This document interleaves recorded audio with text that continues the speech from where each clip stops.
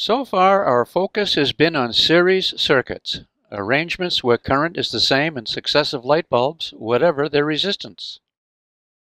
Voltage drops about particular bulbs in series depends on their resistances. Now we'll talk about an arrangement of bulbs wherein the voltage across each is the same, whatever the bulb resistance.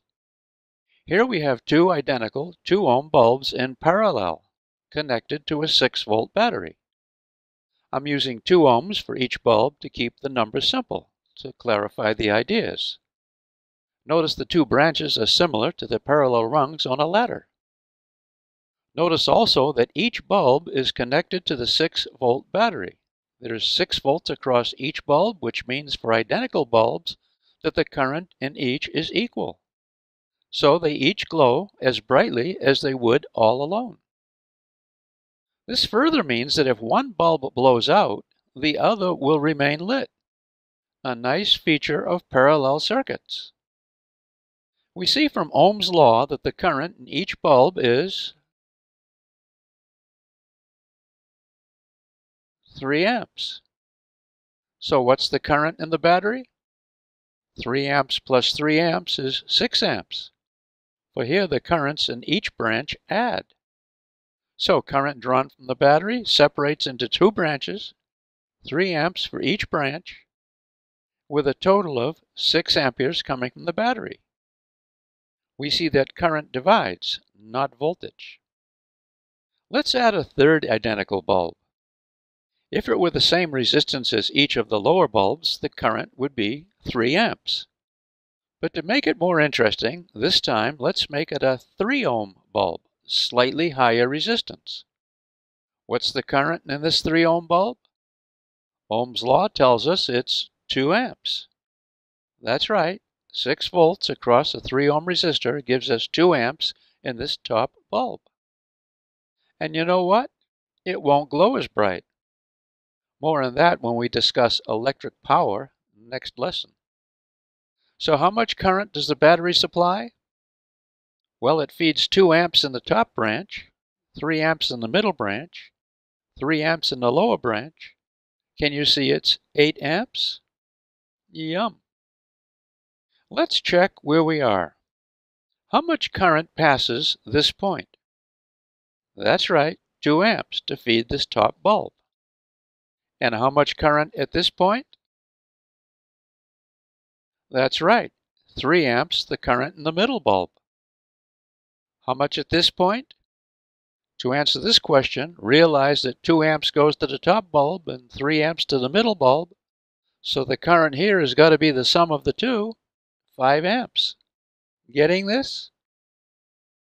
How much current passes this point? Can you see it's 8 amps? Because 8 amps feeds all bulbs. And how much current passes by this point? Can you see it's the same 8 amps returning to the battery? And how much through the battery? I hope you said 8 amps.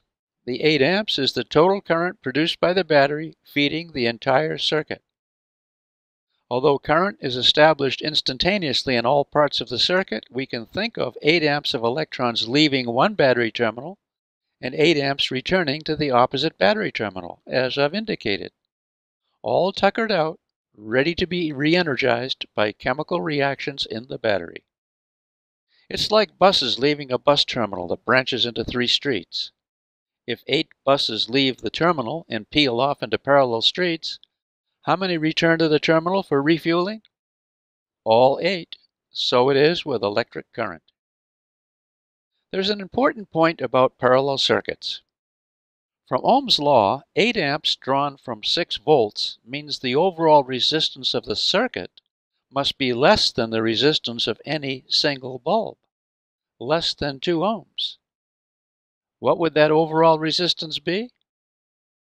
If we rearrange Ohm's law and solve for resistance, we get R equals V over I. 6 volts divided by 8 amps gives 3/4 of 1 ohm, appreciably less than the resistance of any bulb in the circuit. So here's a strong feature of parallel circuits. Adding resistances in parallel reduces the overall circuit resistance. That's right, reduces, just as adding roads for our buses reduces traffic resistance. We'll learn more about equivalent resistance later. Something we've ignored so far is internal resistance of the battery. For our 3 bulbs, any resistance inside the battery is negligible. But adding too many bulbs can be a problem. Drawing larger currents can cause heating in the battery, which increases its internal resistance. But that's another story. Here's a photo of a parallel circuit with 3 identical bulbs. See how the wires from the battery connect to the middle branch, not the lower branch like our sketched circuit? The battery doesn't know the difference whether connected across the lower, middle, or top branch.